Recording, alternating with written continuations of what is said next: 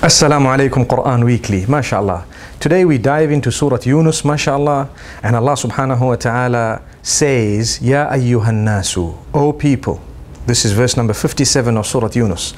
O people. What does he want to say? O people, O people. Imagine the maker is saying, O people, subhanallah. Amazing, I'm one of them. In fact, I have another title as well, inshallah, Al-Mu'min. So, Ya ayyuhal ladhina amanu, O believers, O you who believe. Here Allah is saying, Ya ayyuhan nas, O people, Ya ayyuhan nas, qad ja'atkum maw'idhatun min rabbikum. A reminder has come to you from your Rabb. The word Rabb is used because he is talking to people. Sometimes if you say Allah, someone might say, I don't believe in Allah. Well, tell them your maker. That's who Allah is. Your maker, the one who is in control of every aspect of your existence. So if you notice when Allah says, Ya ayyuhan nas, a lot of the times he uses the term Rabbun. He says, Ittaqu rabbakum. Ya ayyuhan nas, ittaqu rabbakum. And when he sometimes says, Ya ayyuhal ladhina amanu, you will find the term Allah being used later on. This is something that I found in the Quran. Amazing. So Allah says, Ya ayyuhan nas, O people, Ya ayyuhan nas qad ja'atkum maw'idhatun min rabbikum. A reminder, the term maw'idha can be interpreted in many different ways. You know, wa'adh, something that is like a warning, something that is a reminder to take heed by. So a maw'idha has come to you from your Rabb, this reminder. قَدْ جَاءَتْكُمْ مَوْعِظَةٌ مِّن رَبِّكُمْ وَشِفَاءٌ. And cure. Now cure, before we get into cure from what? What do you want cure from? That's the question. So do you suffer any illness, any sickness? I think a lot of us do not have the type of contentment and peace and happiness internally that we would like to have. So even if we do have a little bit of it, pockets of it are missing, or sometimes pockets of it are only found. So this is why Allah says, Shifa'un. What we have sent to you, what has come to you, and this is referring to the Quran, and this is referring to the revelation of Allah subhanahu wa ta'ala, what has come to you is Maw'idhatun min rabbikum, a reminder from your Rabb, from your maker, your nourisher, the one who owns this, your sustenance, the one who owns the heart of whomsoever you love. Subhanallah. You love someone, Allah owns their heart. Do you know that? Allah owns their entire existence. Amazing. وَشِفَاءٌ لِمَا فِي الصُّدُورِ. And cure for that which is in the chest. So what lies in the chest, subhanallah, amazing. The blood vessels lie within the chest, and if I am sick or ill, I need to test my blood and see, determine what type of a sickness I have.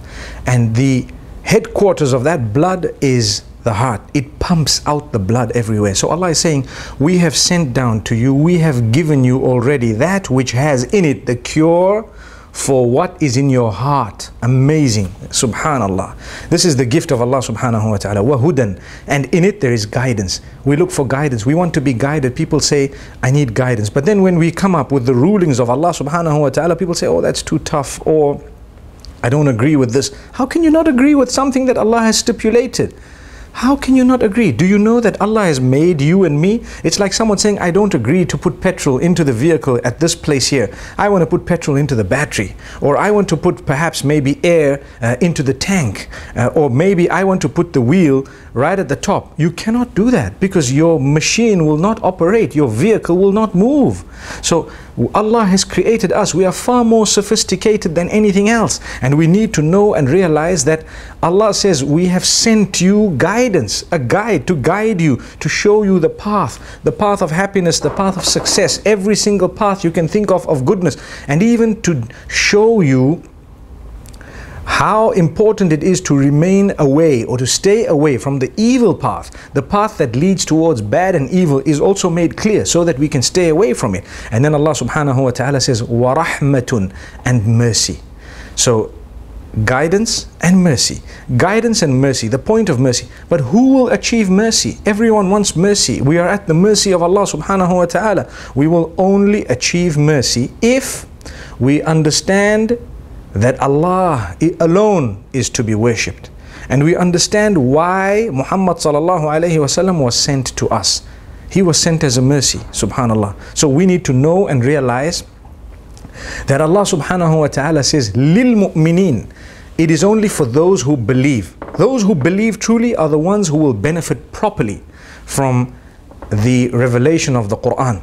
If we don't believe, we won't be able to achieve. There are so many non-believers from the time of Muhammad sallallahu alaihi wasallam who've heard verses of the Quran, who perhaps have read the Quran, some of them cover to cover. They might acknowledge that, okay, it has in it some good teachings, but they won't achieve the guidance, they won't achieve the mercy, and they won't achieve shifa'un lima fi sudur, and the cure for that which lies in the heart. And if you take a look at this, or should I say in the chest, sorry, I'm using the term heart because, as I said, some of these scholars refer to it, although the more correct and appropriate meaning is the chest, because there is much more that lies in the chest.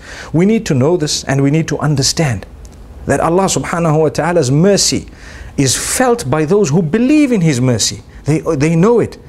Like we were saying, sometimes those who are not mu'mineen, who are not believers, they do not see the light because they do not want to see the light. May Allah subhanahu wa ta'ala not make us from those.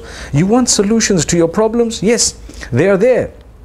The one who made you has told you, or has shown you the path, told you what the solutions are. It's up to you to follow it. It's up to you to try it out, see.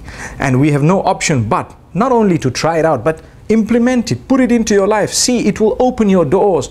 May the Almighty grant us every form of goodness, inshallah. Wassalamu alaikum wa rahmatullahi wa barakatuh.